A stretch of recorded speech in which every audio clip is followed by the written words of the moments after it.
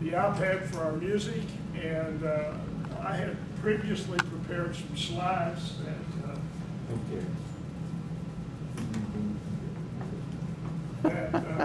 I'd like to run through, and then we'll talk a little bit about using the iPad. All right, I'm going to have to. There's an app that we started using a while back, maybe 3-4 years ago, Yeah. called Gigbook, and there are other ones out there, and I have recently discovered that they're not supporting, the people that wrote Gigbook are not supporting it anymore. You cannot get in touch with them or anything. So, because we're having problems with it, and I wanted to talk to the programmers to see if there was something we could do about that. But anyway, we're still using them, and aside from kicking us out of the program every now and then, it still works pretty good. I did approach Fourscore #2 on there about how I could move all of my files from Gigbook to Fourscore, and I sort of know how to do that, and I may do that eventually if I find out that Gigbooks just keeps crashing on us. But Gigbook is a PDF reader designed for musicians, and it allows you to do to make binders. It allows you to make set lists. It allows you to include audio with your music if you choose to, and it's just a good organizer. It also allows you the means to make notations on your music if you need to.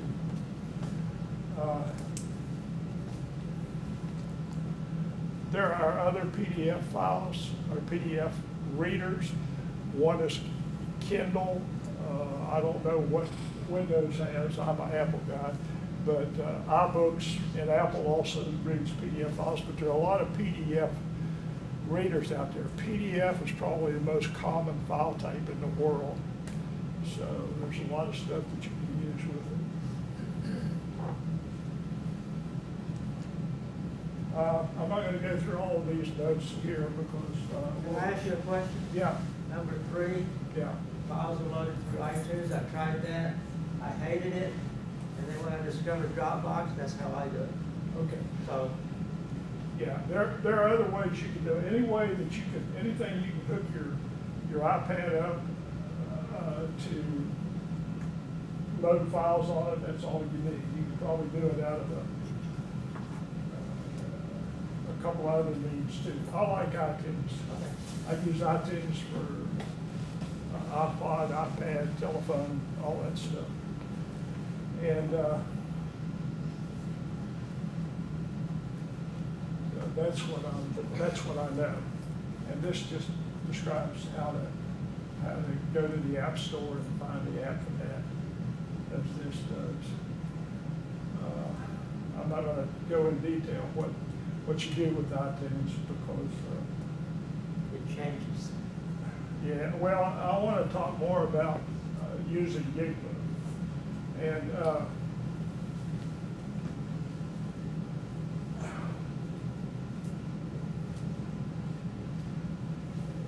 these are many of the functions that you will use in the use of Gigbook, and I'll not go over them right now. I'll do it a little bit later, and the organization as well. Okay, I'm going to open Gigbook, and that's the app up there. I'm going to open that and show you what I have.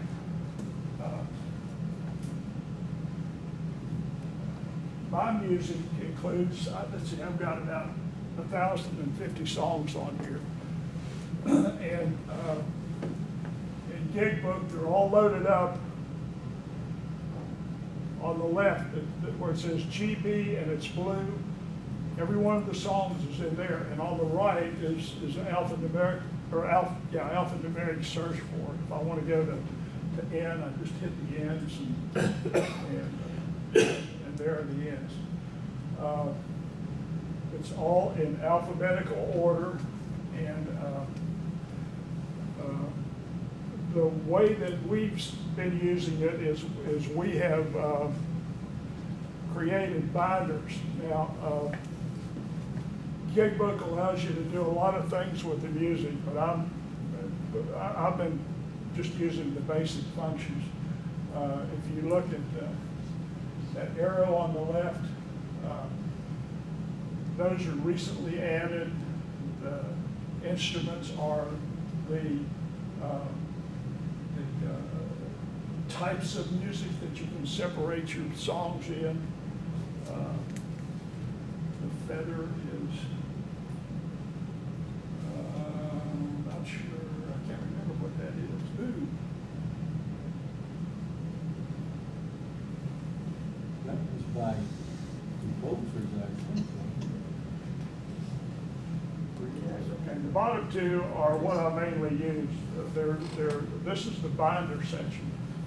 And it is a good place for me to organize my music. Dr. Cotton has published books that I created PDF files of, and I made a binder for each one of those books. And for example, there in the middle bottom, there's Mecca Sing Along #1. These are all the songs that I have in that, and they're in alphabetical order. And I just tap on the song, and it pops up. I usually use my iPad in this format, so I'll turn it up like that. And you can zoom in if you want to, if you really have a problem with it. But the idea is you create good, clear PDF images so that they appear clear on your iPad. As I mentioned, one of the things that they allow you to do is to notate. If you tap the screen and that header comes up on the top, and you see something that looks like a pen and then a zigzag line, you tap that zigzag line and pick a color, and then write something. If you want to write something here, you write. If you want to change a chord, you write it with your finger, or you can write it with a. I had a. Here. What do you want, pen? Now I have one. Stylus. Thanks. Write it with one of these little marker, whatever you call them, writers. And quite often we'll run into music that we need to change, and we need to maybe change a chord on there, or we need to indicate that there's something important happening in the song. And you can do that here by clicking on the W again, and then going down to the bottom row and using the highlighters to highlight certain things, like, if you want to, well, just say we're going to highlight that chord there. And I use it typically let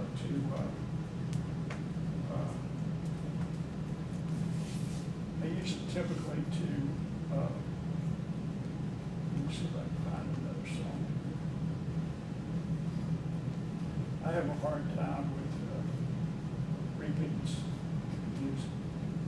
And I use it quite often to mark the repeats, like that here at the bottom, this one here. That way I know it's a repeat and it's back up here. And that helps me to use it. But these are binder songs, and they work really well for categories of music that you're going to use. And everybody will have different types of music. and have favorites. When I got started in this, everything I had was bluegrass, and I don't like bluegrass, but everything I had was bluegrass. And I just sort of been adding to that with Dr. Kott's music and with other music that I've come across. And I think I started out with 600 songs, and I'm up to over 1,000 now. So you can load this thing up with anything you want to do. And to create it, I'm on a in the binder section here. And if we want to create a binder, all we do is we go up to that top plus up there, right there. And we want to create a binder from our existing score, which is the way I usually do it, because all of my songs are in the existing score, which is the main database on the iPad. It's everything that's in this GP up here. All 1,046 songs. But to create a binder, I click on that plus, and I can write a binder name. Let's say here we're going to go test binder.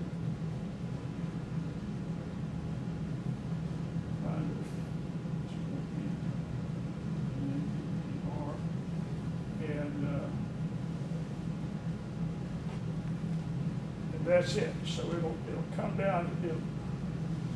It'll show up down here in my list as test binder. This is it right here, and it's second row up, second from the left, and it shows that there are no songs there.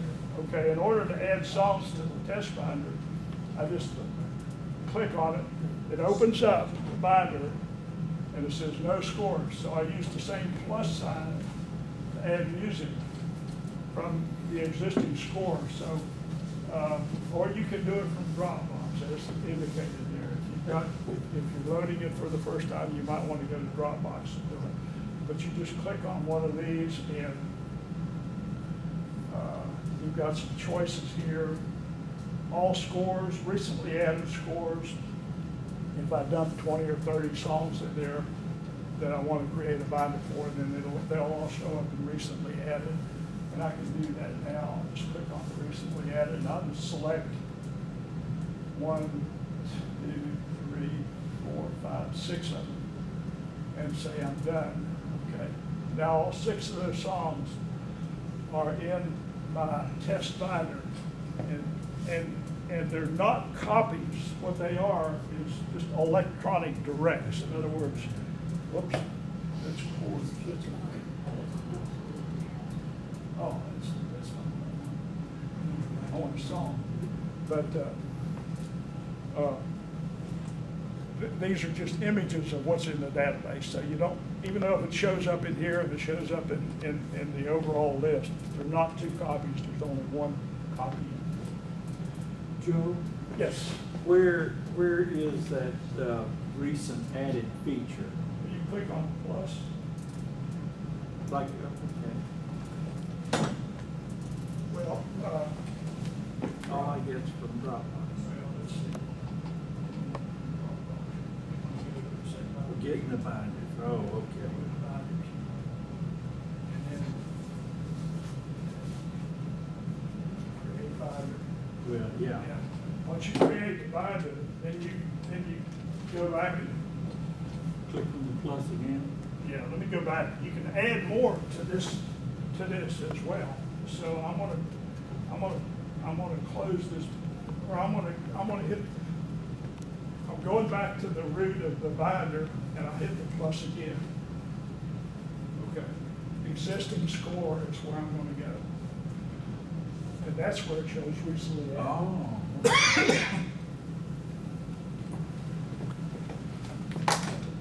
Yeah, that's where it says recently added.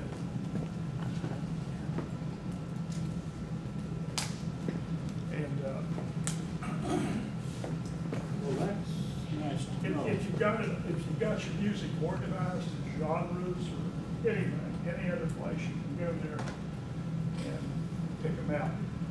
That way, if you've got smaller groups, you're not always going back to the root where you've got 1,000 files, having to select, having to page through that. Now, this is a